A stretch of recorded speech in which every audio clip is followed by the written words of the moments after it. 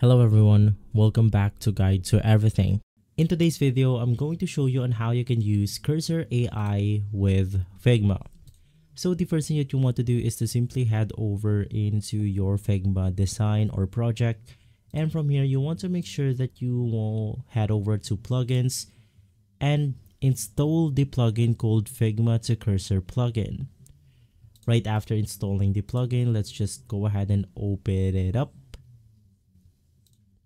And from there, you then want to simply select a frame or group to start. In my case, I'm going to go ahead and select this group right here.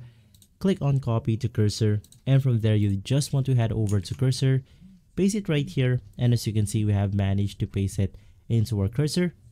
And right after that, you can just go ahead and type your prompt below the Figma design. So maybe you can just go ahead and put something like make this interactive, or even better, now you can just go ahead and put a prompt the way you want to, and from there you should be good to go.